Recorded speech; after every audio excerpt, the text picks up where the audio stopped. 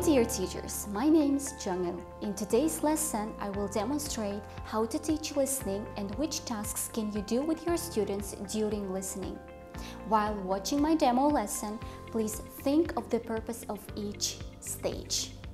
So now guys, could you please look at your worksheet, page 54. Page 54. Do you see a picture over there? Yes. Yeah. Now, could you please quickly cover the text, cover the conversation, and look only at the picture? Cover the text. Ajarkan, you can cover the text with another worksheet, like this. Okay, good. Cover with the phone, okay, all right. How many people can you see in the picture? Two people. So their names are Oscar and Phoebe, okay? How do you think? Who are they to each other? Maybe brother and sister, right? So now, could you please listen to their conversation and answer this question, okay? Does Phoebe think Oscar is really ill? So how many questions will you answer? Only one. Can you look at the text? No. Okay, so let's listen. Ready? Yes. Lesson 17. Activity 2. Hello, Oscar. How are you feeling? Oh, terrible. I'm really ill. I've got a headache and I've got a sore throat and I've got a cough. Have you been to the doctor? Yes, I have. I think I've got flu. Have you got a temperature?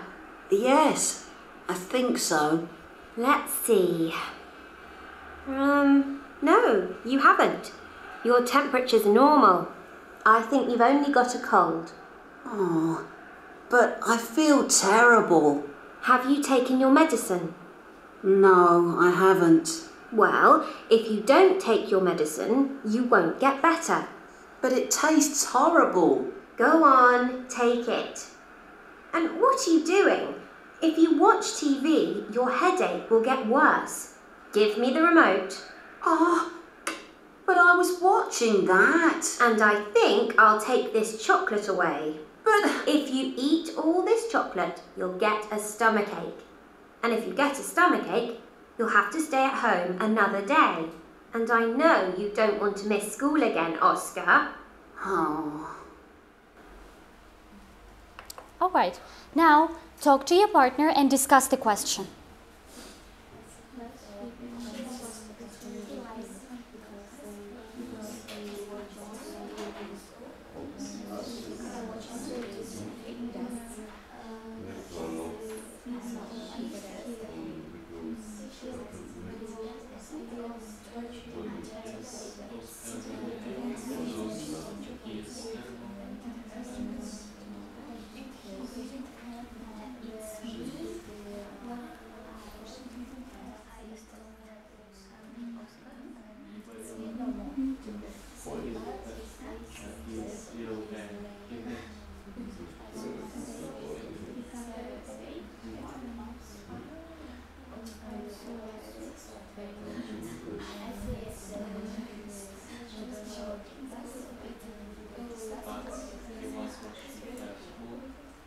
Okay, let's discuss together. Yeah.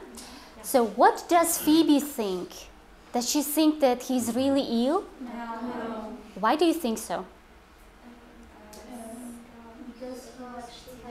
Because he was watching TV. Yes. Okay. What else? And eat chocolate. Good. Can you repeat? He doesn't want to go to school. Maybe. He has a normal temperature. He has a normal temperature. Yeah. Okay. So how do you think? Is he really ill? No. Okay. All right.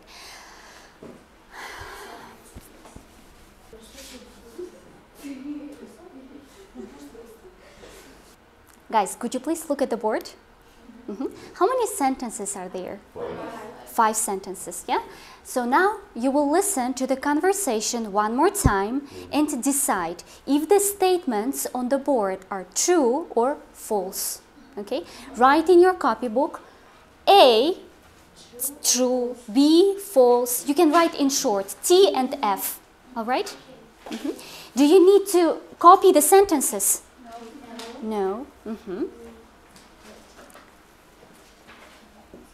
Are you ready? Lesson 17. Activity 2. Hello, Oscar. How are you feeling? Oh, terrible. I'm really ill. I've got a headache and I've got a sore throat and I've got a cough. Have you been to the doctor? Yes, I have. I think I've got flu. Have you got a temperature? Yes, I think so. Let's see. No, you haven't. Your temperature's normal. I think you've only got a cold.